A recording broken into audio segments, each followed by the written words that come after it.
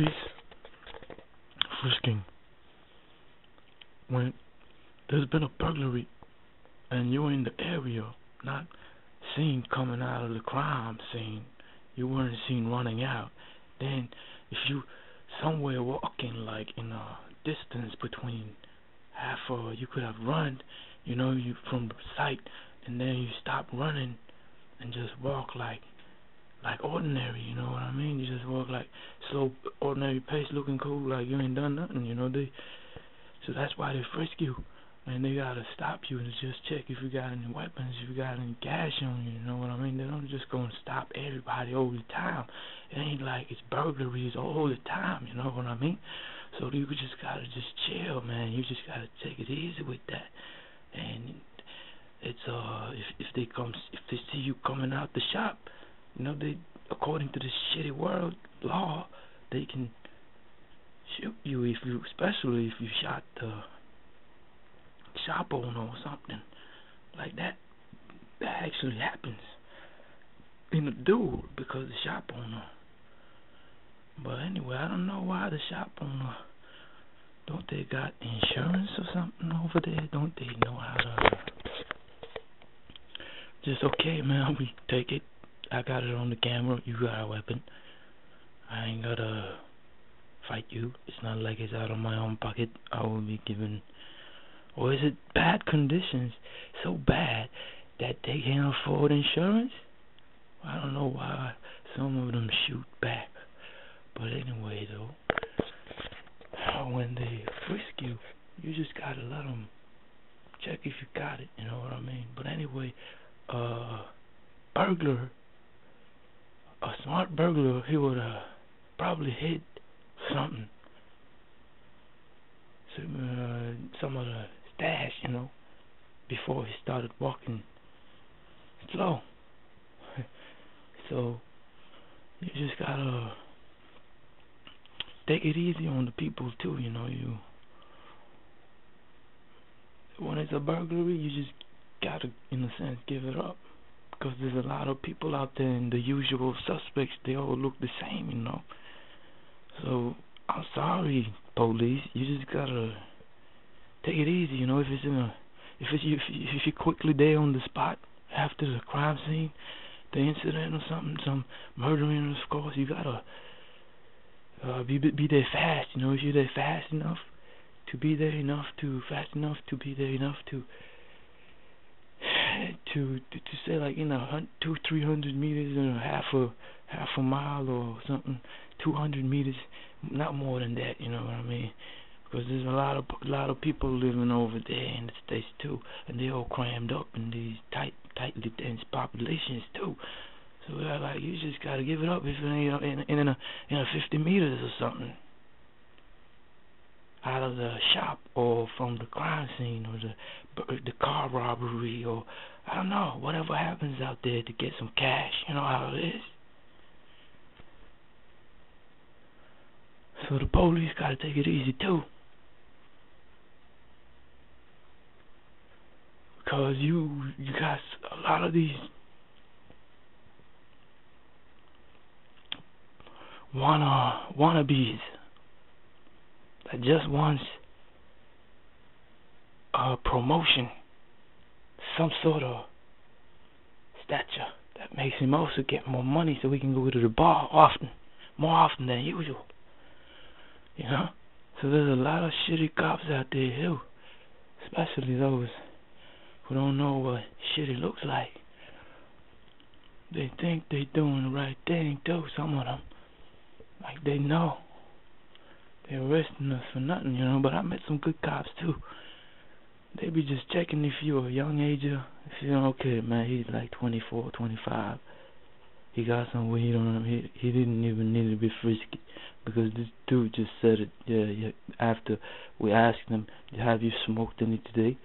You came out of school. We were just sitting there and chilling and smoking, and the school was closed and it was dark. I was like, yeah. Straight up. He's like, yeah, he's not a youngin'. He's not like 12 years old. 16, 18. you know. So we just gotta take it easy with all these shootings. And we gotta take it easy too, because a lot of these cops, they're just trying to make a living too.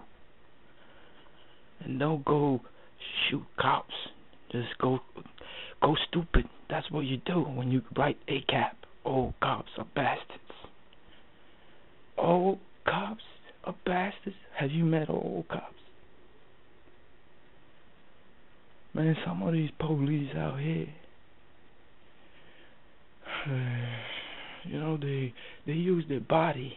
We got a lot of good people in Norway, especially because when we don't have some police wearing pistols, they gotta start working out their bodies more than usual. They gotta start to get in shape. They gotta start to get fast if they gotta catch you, lay you down, karate or something. They're big guys too. They gonna take out that, if you got a knife, they gonna take out a bat and just zip and whip it out. It just goes out in 3 different layers. It becomes quite longer, like half a meter. So what happens is that some of them forces across the world outside of Norway should learn from Norway and not just not carry a gun, but also just don't use it. Don't get fat. Don't grow fat. I don't want to see no fat cops. Just going, shoot that guy, man. He start running. Shut him. Just, nah. You're going to do whatever it takes to not use your gun. So you got to stay in shape. That's your first way. First choice among the last should be the gun. If he pulls any gun on you, even if he pulls a knife, you ain't gonna shoot him. Even if he pulls a samurai sword, but you know, if you ain't got a samurai sword, he's gonna slice you in half. You know, you gotta evaluate what you meet up against. So don't see any of these fat cops out there, because they're just gonna shoot out from the car soon. They ain't gonna even step out of the car. They're just gonna shoot you from the car. So we have a difficulty in Norway too, because a lot of people out here, they go out like, we know the cops, they ain't gonna do nothing.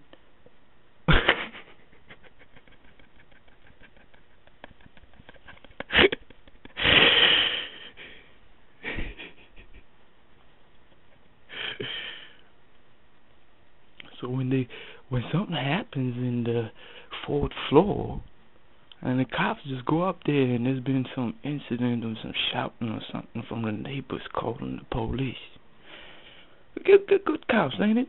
Going out there checking out what's happening. That looks like good cops to me. You never know what you might come across through that door. So what happens is, what you gonna do? They got guns in the car, but you're in the 4th floor.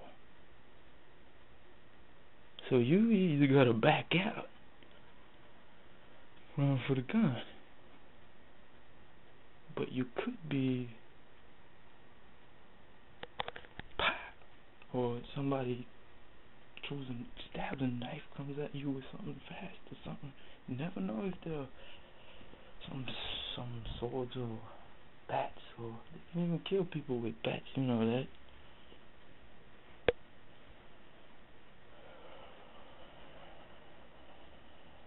So use your gun if you meet